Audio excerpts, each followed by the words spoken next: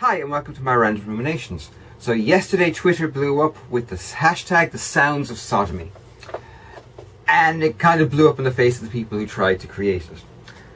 And I myself, being a gay transgendered woman, decided I should put my 2 cents in. So channeling the dual muses of Simon and actually the trinary muses of Simon, Garfunkel and Weird Al, I present to you a poem. Said poem could potentially be recited to the tune of Sounds of Silence, though I personally would not advocate that because that would cause a copyright takedown. We would never do that. Regardless, I read.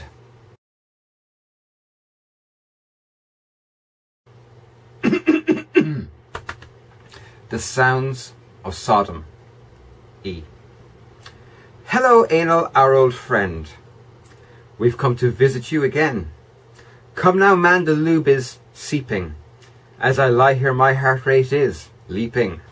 As my husband tries to get a hard on, my clit I strum. I want to make the sounds of Sodom. E. My restless wife most every night likes to give me such a fright. She says the strap-on isn't working. I'll have to make do with plain fucking. But then she stands up and I drool as it sways. My prostate says, let's make the sounds of Sodom. E. You see that priest over there? They say he's really awfully queer. He took it hard in the seminary. Now he gives it in the vestry. To little kids who kneel as they shake, they know what it takes to make the sounds of Sodom. E. Fool, said I, you should really know why ancient Sodom had to go. The land itself wasn't stable. To support a city it wasn't able. It wasn't 'cause some guys needed to bum. Although it's fun to make the sounds of sodomy. And now we get to the gays.